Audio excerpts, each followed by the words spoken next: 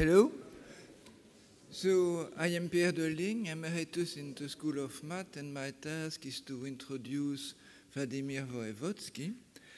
So, as a relatively large number of mathematicians in this country, he was educated in the former Soviet Union.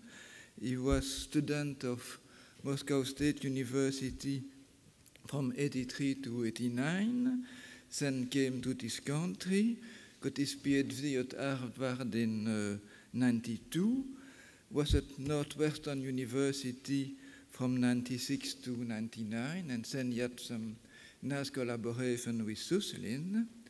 And then he came to the Institute first as a member in 98 and became professor here in 2002. So he has been able to successfully introduce methods of homotopy theory in algebraic geometry. And for me, this is somewhat like mixing water and fire. Objects of algebraic geometry are very rigid, with very few maps from one to another, while objects of homotopy theory are very flexible. And it looks hopelessly naive to try to mix the two together. But that's what he has been able to do. For me, a first example was this extraordinary paper with Suslin, where it's clear that you cannot imitate the definition of homology using simplices in algebraic geometry just by using algebraic map from simplices to algebraic varieties. But what this paper shows is that if you allow finitely many valued maps instead of plain maps, then you can perfectly imitate the definition of simplicial homology using this kind of algebraic simplices, at least for torsion coefficient. The integral coefficient is hopeless anyway. Then he has also been able to use idea of homotopy theory to obtain a good triangulated category of motifs, hopefully good, and has been able to use such tool to prove extraordinary results about Galois cohomology, so cohomology for Galois group of field. First, he proved this is related to mod 2 cohomology, the Milnor conjecture about its structure relation with Milnor K groups, and for this he got the Fields Medal in 2002. And then more recently, with some geometric input from Rost, he obtained similar result for all primes, so about Galois cohomology of field. And now his interests are in another direction, another improbable mixture, here homotopy theory, formal language, automatic verification of proofs, things which seems to have not much in common. His title today is What if current foundation of mathematics are inconsistent? And I am very curious to hear what he has to say.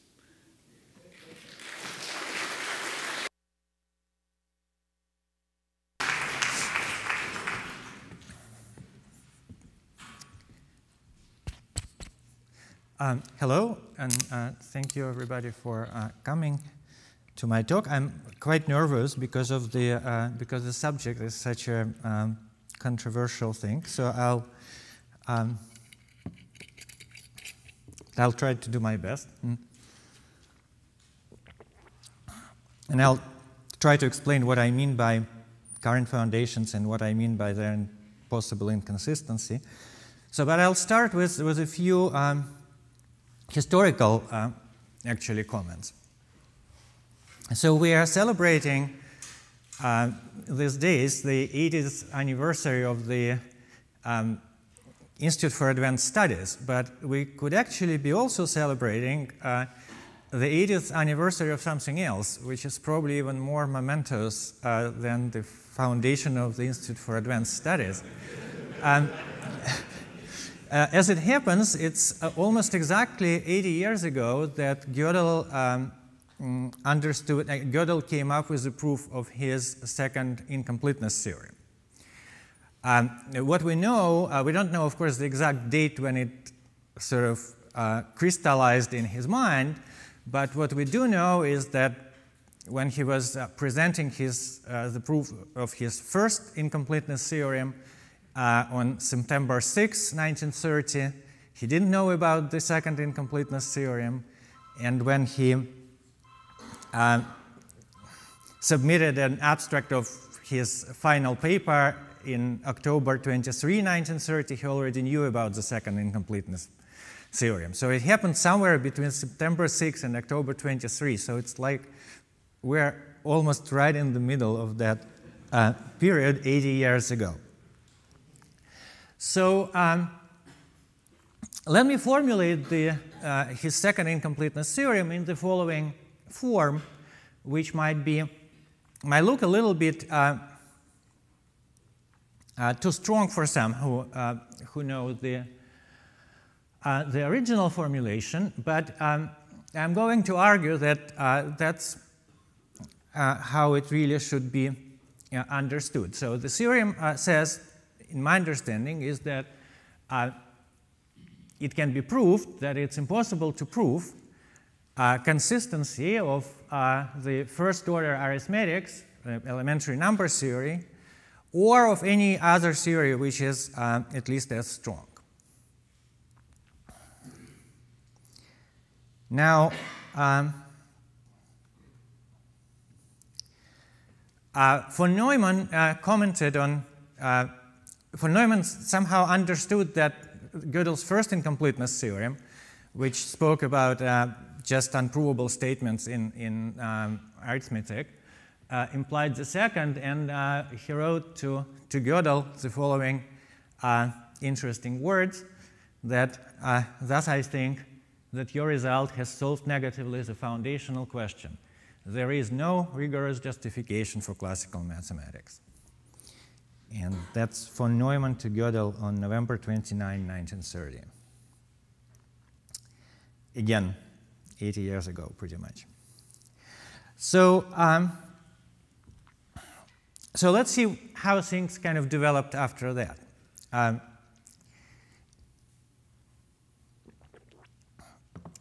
So Gödel himself, I'll come to it in the next slide. But okay, let me first say that. So we have like something which I'm choosing to call Gödel's paradox. So on the one hand, we know, and I probably should have put quotes around this "know," that the first-order arithmetic is consistent. That's the commonly accepted fact among mathematicians and as a consequence among everybody else. On the other hand, it can be proved that it's impossible to prove that it is consistent. So we have these two statements, and I should tell you, if one really thinks deeply about it, this is extremely unsettling for any rational mind. It's and what one comes to is that, so what are the choices in resolving this paradox? And there are three choices. Well, aside from, well, there are three choices. So the first choice is that if we know that it's consistent, then somehow we should be able to come up with a proof. And then the Gödel theorem, the second incompleteness theorem, as it been stated before, is incorrect. That is the choice which was essentially made by 90% of people who were seriously working on the subject. So it was a choice, I think, made by Gödel himself, and it was a choice made by many others. So there was many attempts to still kind of prove that the first-order arithmetic is consistent despite the Gödel theorem, and somehow circumvent this theorem in one way or another. And I will speak about such attempts in a few minutes. So there is a second possibility, which is which we can admit that there is some kind of transcendental knowledge which humans can obtain which is correct, but not just cannot be rationally kind of supported, but it can be proved that it cannot be rationally supported. And that choice have been also made by many and been a source of a really large body of dubious philosophical texts, I would say. And well, dubious is, of course, my own personal opinion. And so the third possibility, which is the least considered one, so to speak, is that we can admit the fact that our convention that we know that it is consistent is actually an illusion in this case, and that the actual formal system of the first order arithmetic is inconsistent, and that's what the proof means. And I want to discuss this third possibility today, because I think that it is time to consider this third possibility very, very seriously, and to and that's basically the only choice which is left, because so many efforts were made to try to justify the first choice, and they were all unsuccessful. The second choice seems to be like, I personally don't want to talk about it much. And so we are only left with the third. And so let's consider it as a serious possibility and see what consequences it might have.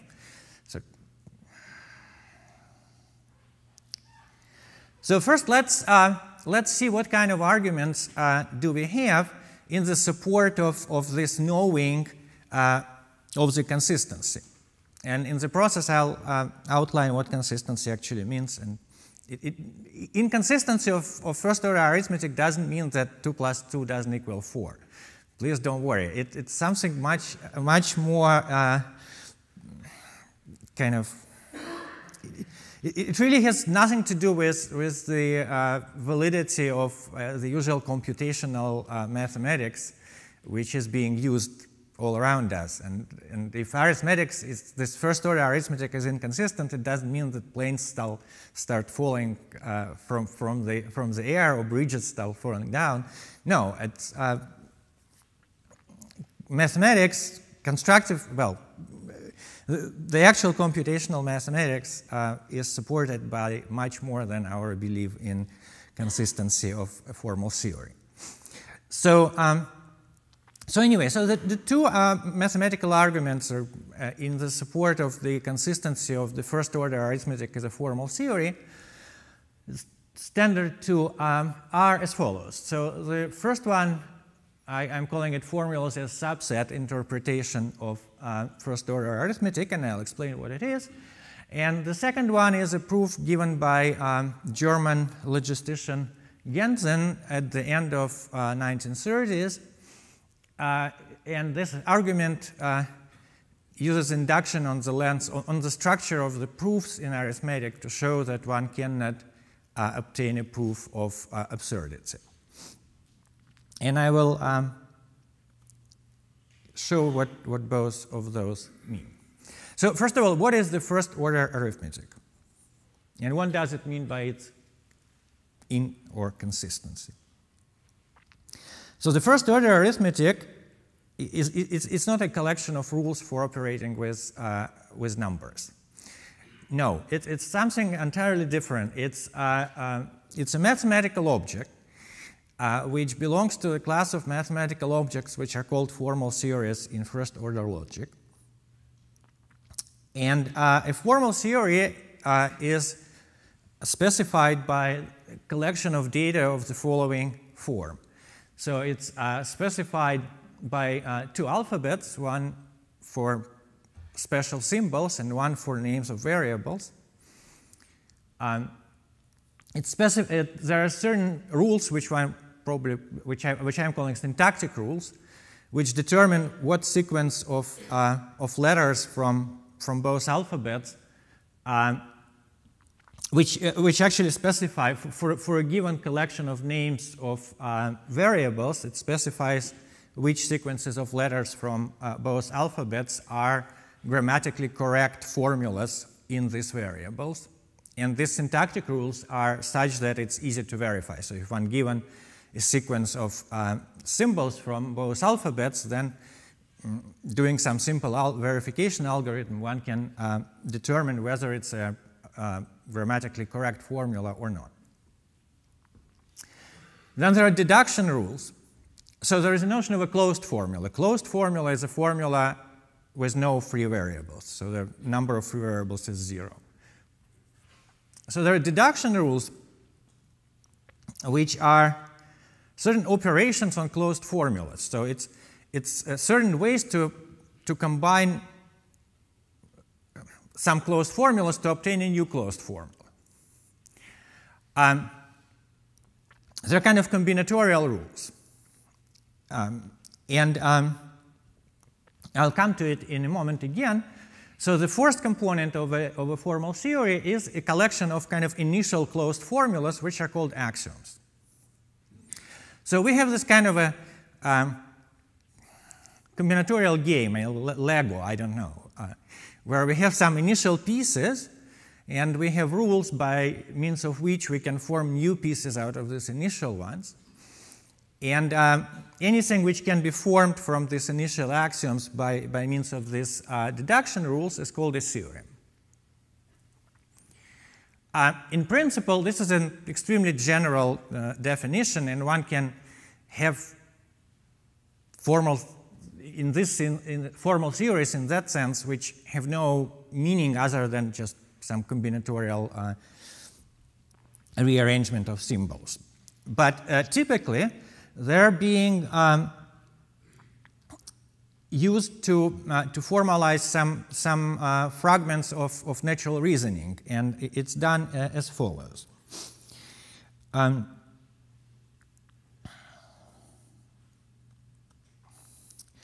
So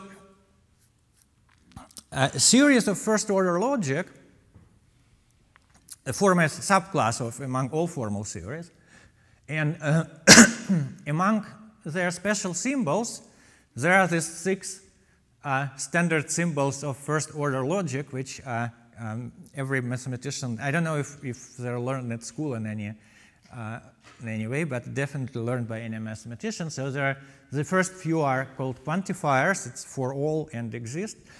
So excuse me, for all and exist, I should say something about it. So these are symbols, this inverted A, inverted E, and this little v, and this little inverted v, and these six things are symbols of the special symbol alphabet. Now, what's written on the right from them in quotes, these are translations of these symbols into natural language. So this is not a part of formal theory at all. It's something external to the formal theory. It's some rules which allow one to translate formulas of the formal theory into sentences of natural language. So here the rules are such that this inverted A is translated as for all, inverted E is translated as there exist, and then there is or, and, implies, and not. There are also parentheses and I think usually a period, which are used as punctuation marks in the formulas. So a first-order theory is called inconsistent. If there is a closed formula such that closed formula A such that A is a theorem and also not A is a theorem.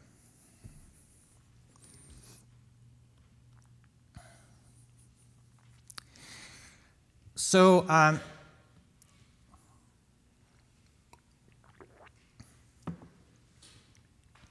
the formal system of arithmetic contains among its special symbols also symbols for 0, 1. Well, there are actually several different versions, but like one of the standard ones, it would contain additional symbols for 0, 1, addition, multiplication, equality, and let's say the greater sign. So again, these are special symbols, and when I'm saying that it's equality, it means that that's how I translate the appearance of this special symbol in the formula into natural language. So that's an example of a closed formula, and that's its actual form. It's just a sequence of symbols from this alphabet. And what is below is its translation into natural language. It translates into for all n there exist m such that, and then there is some arithmetical expression.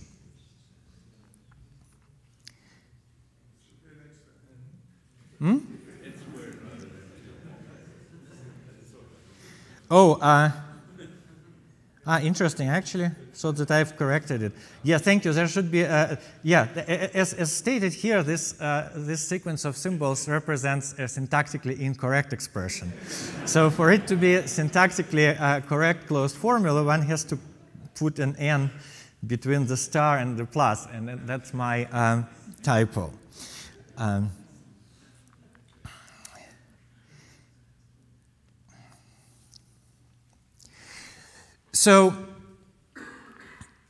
So closed formulas can be translated into English as statements about natural numbers. Formulas which are not closed, so which contain free variables, as it's called, can be translated into English as descriptions of subsets in the set of natural numbers, or more generally in the set of sequences of natural numbers. So for example, if I remove the very beginning of the first formula, so instead of writing for all n, I'll just remove this for all n, just considers this. So this says there exists m 3n squared plus 5m squared plus 7 equals 17mn. So one interprets it as a description of the subset of natural numbers, which consist of natural numbers n, such that there exists m, such that this equation is satisfied. If I had more than one free variable, I would have a description of a subset in the set of pairs of natural numbers.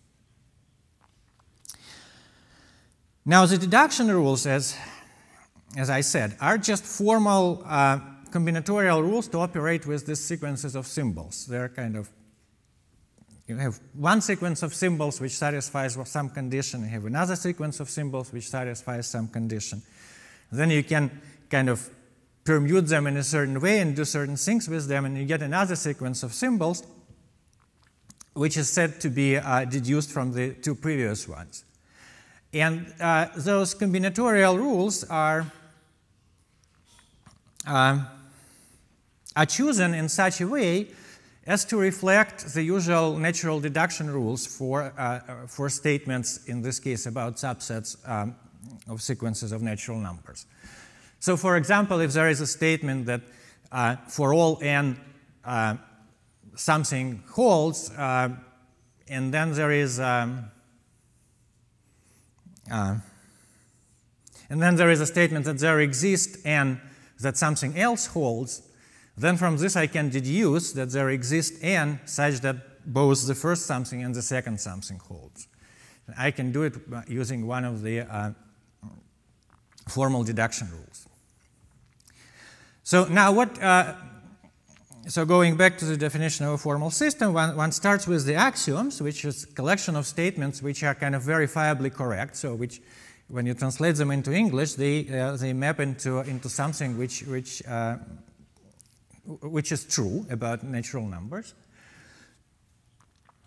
And then there are deduction rules, and using these deduction rules you get many, many more statements which are also supposed to be true, because on each step you use the logical operation which should make a true statement out of other true statements.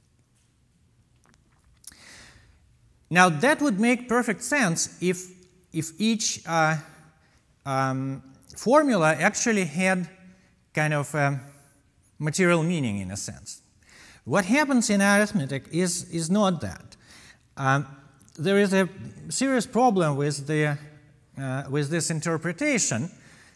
So this interpretation of formulas as subsets was, of course, the original source for the certainty that arithmetic is consistent. And in fact, it was, I suspect, the source of the original formulation of formal arithmetic as it was. So the problem here is that the subsets which correspond to general formulas are really not, are really totally surreal. They are, it can be proved that there are formulas like, let's say, with one free variable. So a formula with one free variable will describe a subset of natural numbers. But one can prove that there are formulas with one free variable which describe a subset for which it's algorithmically impossible to show not for a single number whether it belongs to this subset or not, or doesn't belong to this subset. So it's a subset about which you can prove that it's impossible to say anything about this subset whatsoever. So using this kind of objects as intermediate steps in chains of logical conclusions, I find it inconvincing as an argument for consistency. So that's my critique for the first argument in the support of this no. Now, speaking of the second argument in the support of the no, it's the Genson's proof. Unfortunately, I cannot explain it in much detail here. What he does is he considers this as a formal system, and no interpretations are assumed. And he considers the structure of the deduction sequences, so to speak. And each deduction sequence can be assigned kind of something like a collection of trees, finite trees. Trees, I mean, in mathematical sense, so kind of combinatorial objects. So one can assign a combinatorial object which measures the complexity of the deduction process. And then one can then one can present an argument which uses induction on this. So these combinatorial objects are called ordinals less than epsilon 0. And one can give a definition what does it mean for two ordinals to be one less than another. And that's all quite constructive. And then he shows, Genson's proof is that if there is a proof of contradiction, if there is an inconsistency in formal arithmetic, then there would exist a sequence of these ordinals which is decreasing at each step but never terminates. So an infinite decreasing sequence of these ordinals. And then he and then there is a certain argument, I would put it quote unquote, which then he says that that's unlikely. I mean, or rather, it's something like he says that it's self-evident that that cannot happen. So this self-evidence is extremely suspicious because in a complete agreement with Gödel's theorem, one can show that it's impossible to prove using the usual induction and usual enumeration techniques that any such decreasing sequence terminates. So it's impossible to prove using the usual reasoning means that it terminates. The only reason to say that it terminates is to declare that it's self-evident. So that, again, is not very convincing.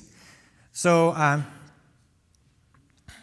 basically what it means is that if we find inconsistency in the first order arithmetic, it will mean that there will be this non-terminating sequence of ordinals less than epsilon 0. So what?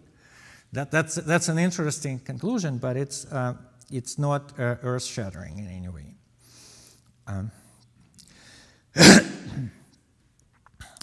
So here we come to the second part of our investigation in terms of what such an inconsistency would imply. So the first part was kind of So there are these arguments in support of consistency. Let's look at them carefully and see. So assuming consistency, let's look at this argument, and don't we get some sort of a really obvious contradiction? And I'm arguing that no, we don't get any obvious contradiction. We get that certain things which look self-evident to which looked self-evident to some people will turn out to be false, but these things have absolutely no material meaning. I mean, these are things which can be neither verified nor falsified by any sort of an experiment. So these things are purely surrealistic, and so can be either false or true with no problem. But let's see what it will mean for mathematics, because that's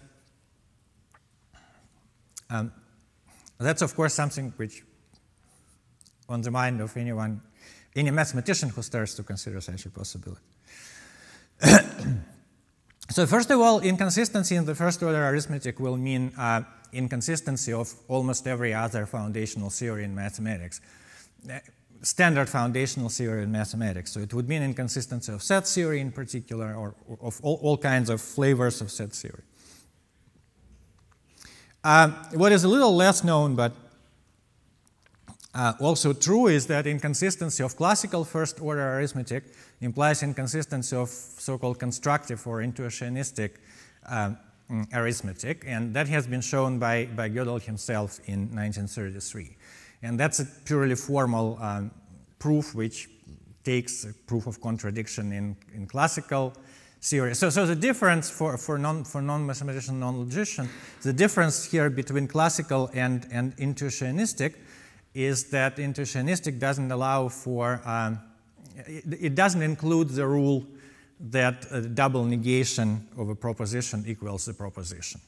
So in classical case, one has the rule that the double negation of a statement is equivalent to the statement itself. In intuitionistic, this rule is excluded.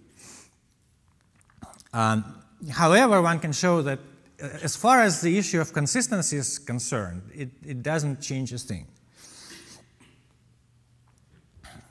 So if we find inconsistency in the first order arithmetic, then all of those theories are then we'll be able to construct inconsistencies in all of these theories as well. So what should we do about it? Because I'm quite seriously suspecting that such an inconsistency can at some point be found. As I said, because of these only three choices there, and one of them must be true, and the first two are unlikely to be true. So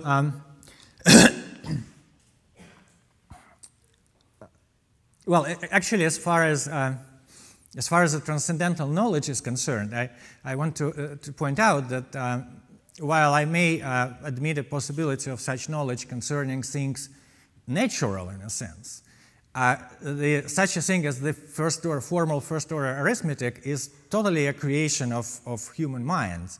And there's absolutely no reason for transcendental forces to kind of ensure its consistency by transcendental means.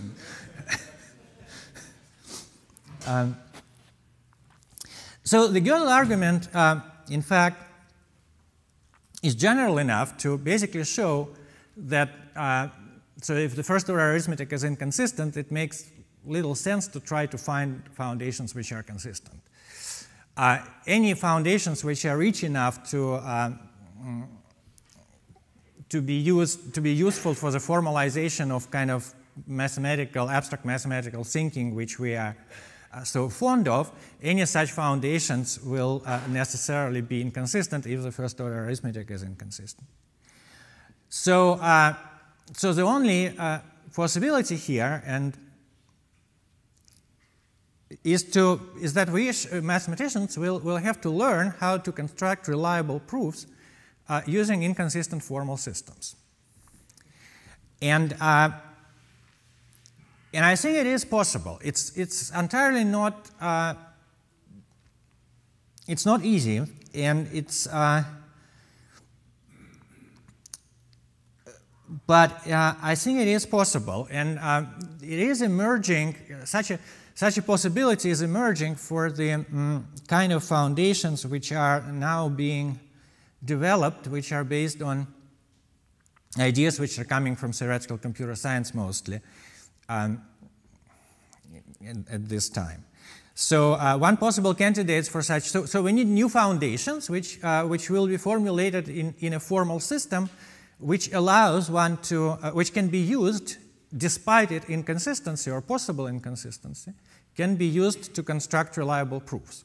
So the classical first order logic is not good at it, because if it has an inconsistency, then one can prove everything, and it stops being informative. However, there are other types of formal systems which can be used for formalization of mathematics, which react to inconsistency in a much less drastic way, in a sense. So inconsistency in such systems doesn't mean that the system totally becomes totally uninformative. And one of the examples of such classes of systems is the class of so-called constructive type series. So that is a class of formal systems which have been used extensively for in the theory of programming languages.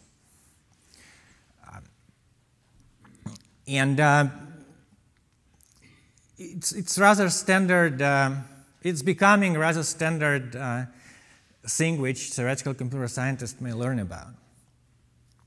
And what is important for us is that, well, they have many interesting features which I don't have time to speak about, but what's important is that a proof in such a system, a proof of a formula in such a system is itself a formula in this system. So a proof is not something external to the statement, but to the language. It's not like there are no deduction rules per se. There are only syntactic rules. And proving a statement means constructing a syntactically correct statement of a certain form which includes the original one. It's kind of extending in a certain way.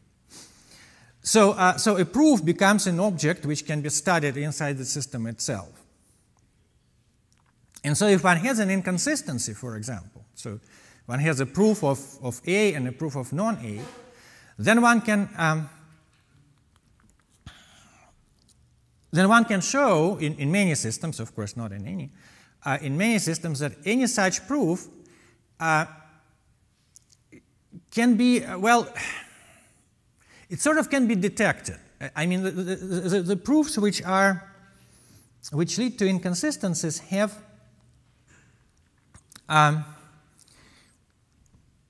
certain negative properties which can be determined by an algorithm. So, so what might be possible, and here that becomes a bit of a fantasy because it's very much kind of recent activity, so to speak. So what might be possible is the following type of workflow, which in constructive type theory in particular is possible. So we take a mathematical problem, we formalize it. We formalize it in a language which allows all kinds of abstractions and which is probably even more powerful than our set theory which we're using today, and it allows for more abstract steps to be performed and more abstract ideas to be used. So using this formal system, we create a solution of the original problem, and that's the creative part which will always remain creative. There is no danger about that. Then this proof is submitted to a verification algorithm, which, well, we're already assuming that the proof is kind of syntactically correct, so it's logically correct. But then there is a verification that it's reliable in a sense. And this verification will not be, as examples show, such a verification algorithm, we will not know whether it terminates or not in general. So if it terminates, then the proof is reliable. If it doesn't terminate, then we know nothing. And it means that we probably have to look for another proof for which algorithm will terminate faster. But also there is the idea that most proofs which one constructs in such a way are reliable. So it doesn't happen often that it doesn't terminate. So that's kind of a more technical comment about how to ensure reliability of a given proof term, and that there are probably different ways. I mean, I'm sure there are different ways. Like the simplest one which comes to mind is that the solution is reliable. So there is a proof term, apply normalization procedure to it, and if after normalization it lands in the subsystem for which consistency can be proved, so kind of all our abstract thinking kind of cancels out in the process of normalizing the proof, then we can rely on it. And if it doesn't, then it's not so clear. So so I want to summarize, because the schedule for this talk was I was told to have a shorter talk and longer session for questions and answers, because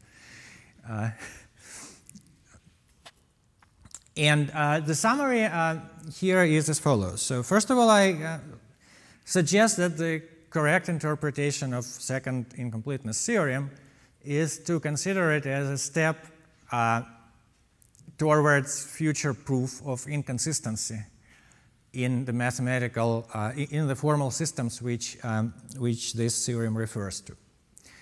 And that is, of course, purely a conjecture.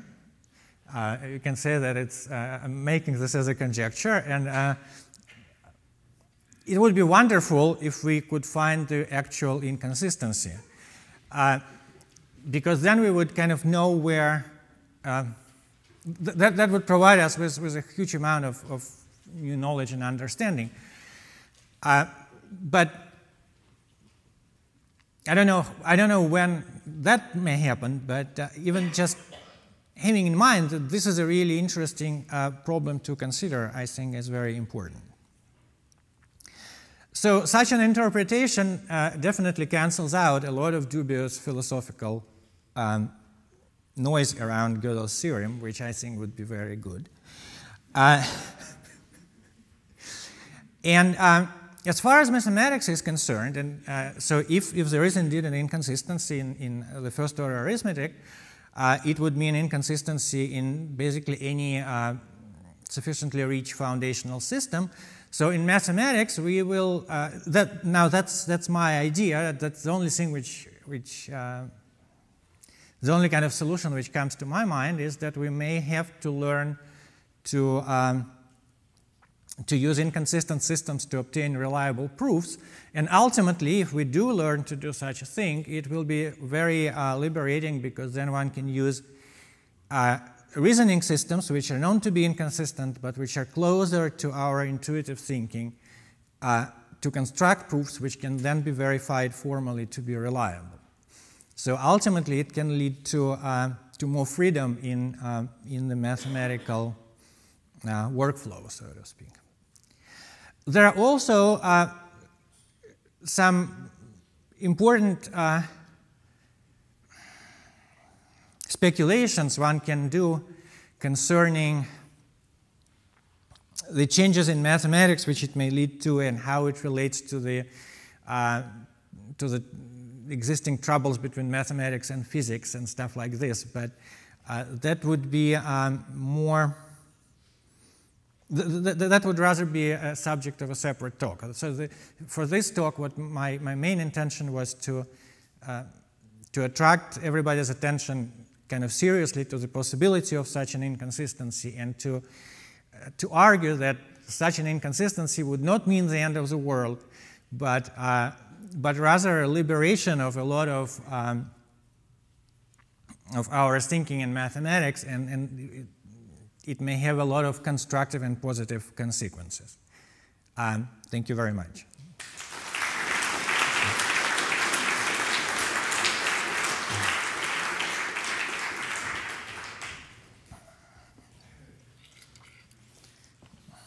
So we have time for questions.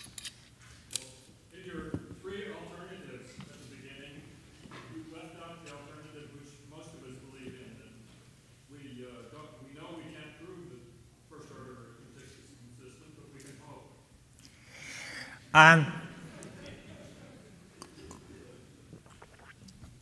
That's all right.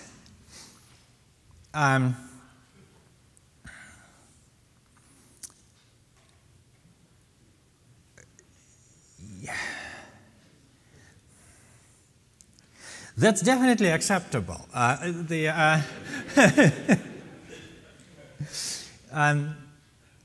But when one hopes for something, one also allows for the possibility of the opposite. So as long as it's not kind of I know is consistent and nothing else is ever possible, any other kind of intermediate situation is I think, a personal choice in a sense. Can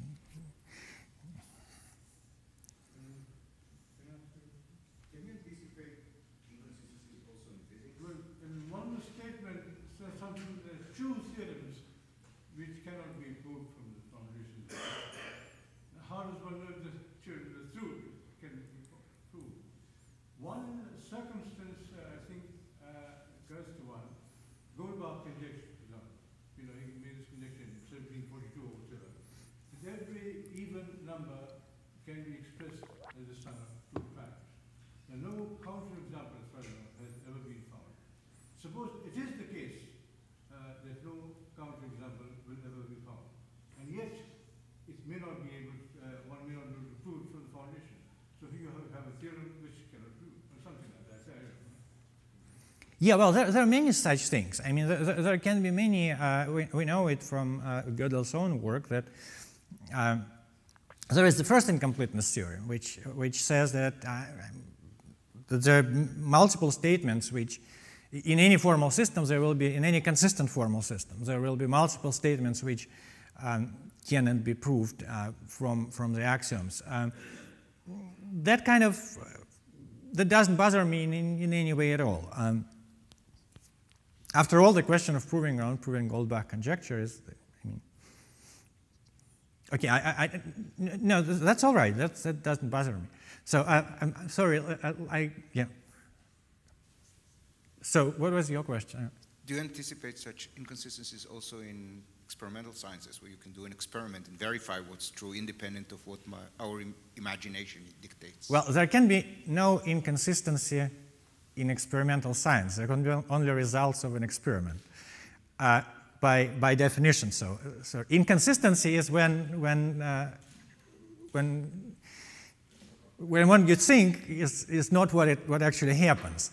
That's inconsistency. And so no, I definitely consider the material reality as the kind of absolute judge of truth, and so there can be no inconsistency in experimental.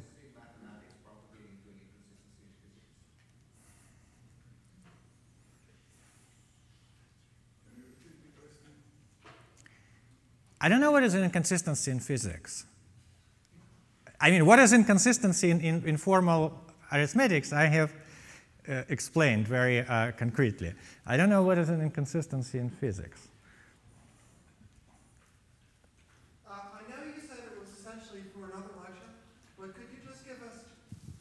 Although you said this would be properly in another lecture, which hopefully we'll get the chance to invite you to give, I would just wonder if you can offer any thoughts about how analysis, our concepts of real numbers and so on, might be different if the usual foundations are inconsistent. So first of all, for that we don't need them to be inconsistent. It is entirely possible that our understanding of real numbers is not an adequate formalization of the notion of continuity, and that possibility is quite real even without any inconsistency. So this inconsistency here is unnecessary for this side of the story to develop. And the notion of real numbers, as many, I think as many different observations kind of show, mind observations, the notion of real number seems to be over-idealized in a sense. So it's an over-idealized object which and it's clear that this over-idealization was necessary in order to make reasoning about real numbers simple enough for it to be humanly practical. And it's quite possible that in years to come, because of this development of the computer-assisted thinking, let's put it this way, especially about mathematical objects, maybe we'll be able to explore other possibilities in which the notion of continuity will be formalized in a less idealized way, and so will allow for and which will then avoid some of the physical paradoxes. I mean, some of the physical paradoxes, so to speak, which one encounters when one tries to use the usual notion of continuity to describe the physical reality, and together with the notion of locality, one gets into this stupid situation where, in order for something at all to happen, two real numbers have to be precisely equal at some point, and which of course can never happen. And, but this line of development does not require any inconsistency. It can be, and it will proceed, I'm sure, independently on that. Can I summarize what you're saying as follows? Even if the usual foundations are inconsistent, are consistent, there might be a better theory of real numbers. Is that what you're saying? There might be a better way to, even if the usual foundations are consistent, there might be better foundations, first of all. And second, even in given foundations, there might be a better way of formalizing the concept of continuity than the current one. But I would rather go for new foundations and new formalization of continuity in new foundations as a prediction. So I just wanted to make the comment or raise again the issue of whether experiments are, results of experiments are consistent in the sense that it's almost impossible to think about the results of an experiment without putting some kind of interpretation on it. Even if the interpretation is simply that the experiment is generalizable, that's already an interpretation. And we have, experimental truths that have, in a sense, been falsified at the Institute, like velocities add and so on, like what? That velocities add, that, turns out not to be true in special relativity, but yet for centuries it appeared to be experimentally incontrovertible. That's just a simple, I could think of other examples, but, we make a measurement, there's always some limitations of how we're observing it, and we assume it's generalizable. We don't really know that. We put all kinds of interpretations on it. I would almost, it's hard for me to figure out which is more unprovable, an experiment or a mathematical theorem. I don't know if others want to comment. But which is more? Which is more unprovable? Well, experiment is well, there isn't really a notion of a proof for an experiment. There is a notion of proof for a mathematical statement if it's formulated in a particular formal system. There is not a well-defined notion of, it's not clear what it means to prove an experiment. I think, there is this, it is, one can argue that it is true that, because of the quantum mechanics, for example, there is a possibility that we all right now just float in the air, because even not quantum mechanics, just random movement of our molecules will suddenly all coincide in direction and will all move, start floating in the air. And there is a certain probability for that to happen. And that because of that, the gravitation that would falsify the gravitational laws which explain why we're actually not floating. So the argument against such an argument is that there is a, I like to use the expression gap in scale. there's like a huge gap in scale between the probabilities involved in all of us floating in the air and all the probabilities with which we are dealing in any kind of experiment or prediction or anything like that. And so this gap in scale and probabilities is so huge that it permits us to speak of one of those things as to be simply impossible. So that's about proving an experiment. Right? I mean, you're right. I mean, there are all kinds of things which may happen with very, very low probability, which you might have made an experiment and like measured something, and that something been constant for a year, and then or 10 years or 20 years, and then you can say, okay, there is still a little probability that in 5 seconds after that it will totally change. Yes, there is, but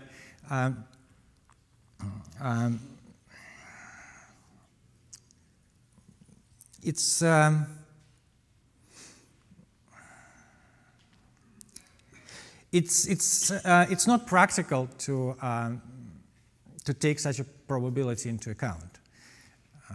It would so.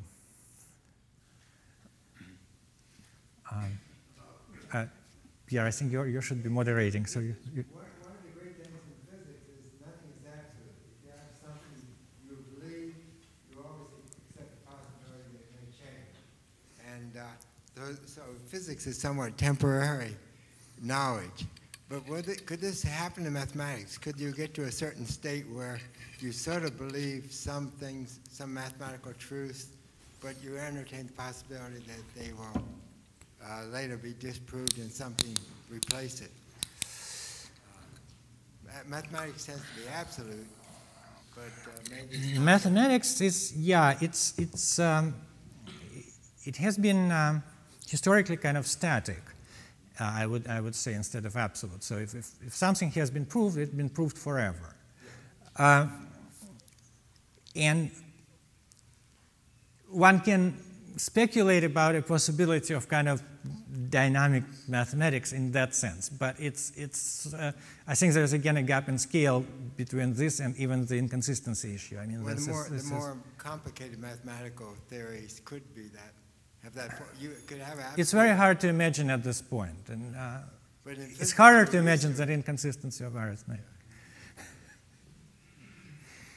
Just say there are many historical examples of theorems which were accepted and later found to have false proofs. No, but this is simply a wrong proof, and that's what the computers are here for. So, so I'm afraid it's time to conclude, so I would like to thank Voevodsky for his lecture. Thank you.